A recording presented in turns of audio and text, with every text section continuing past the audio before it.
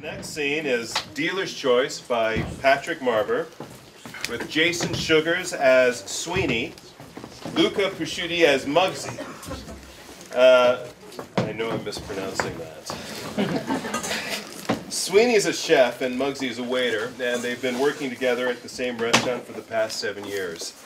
It is 3 months since Sweeney's missus walked out on him, taking Louise, their 5-year-old daughter, with her. Muggsy, according to his boss Stephen, is a half-wit. 2 men, Stephen, his son, Carl, and other male staff members meet once a week for an all-night game of poker at the restaurant. This scene opens the play. Dealer's Choice by Patrick Marber.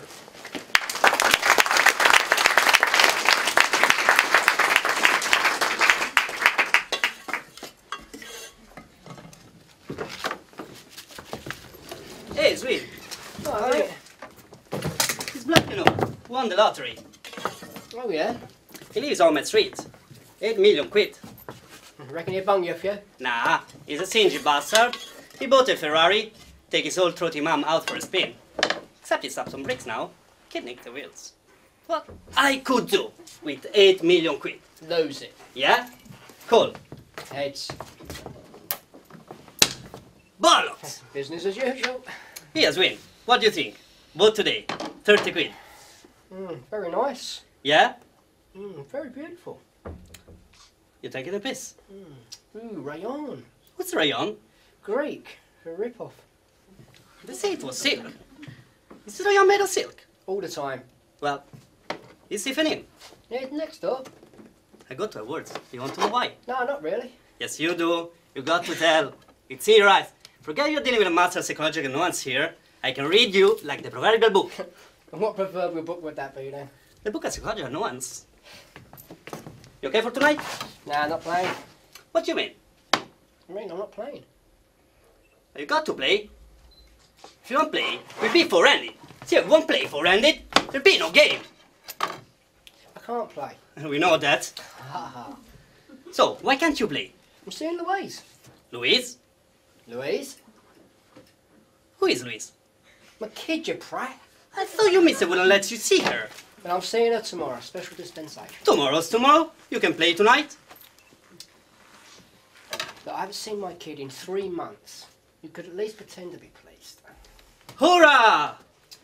You know, some dark night, a deaf, dumb, blind old age is going to spawn your child.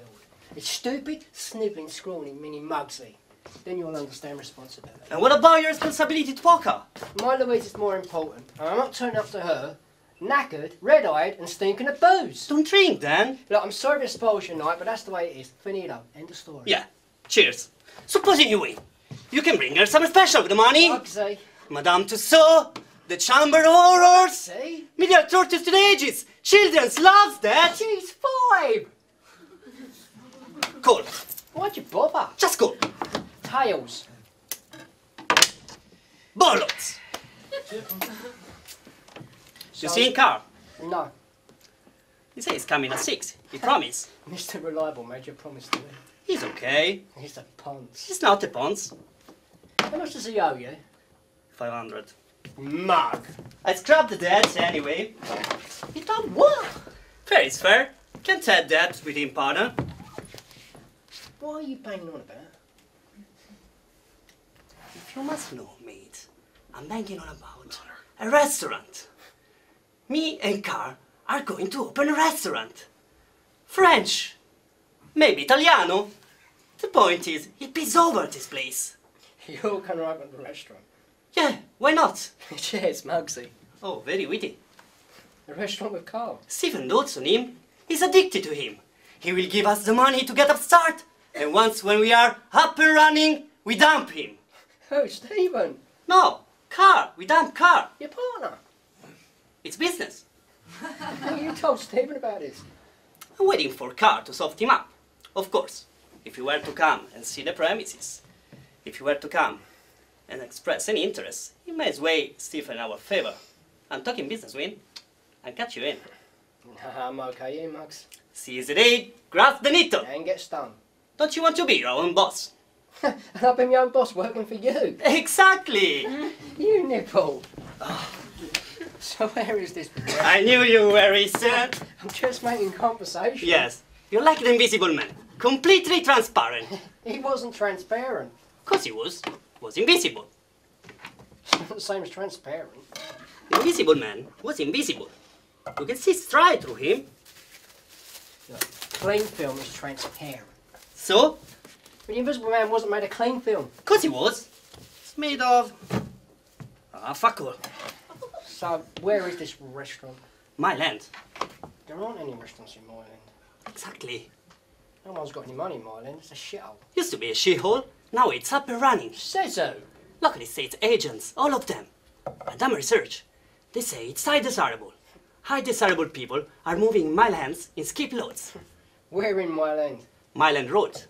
That's virtually a motorway. It's a busy main road, granted, but that's good. Plenty of passing trade. So where in Myland Road? It's a secret. First rule of business, Win. Money first, information later. The premises are in a secret location that I won't disclose until the ink upon the deal is dry. Look, you've lost the plot. Look, I am the plot. It's more likely that Stephen will give us the money if you had a look. Rubbish. It's true. He respects you. Respects you too.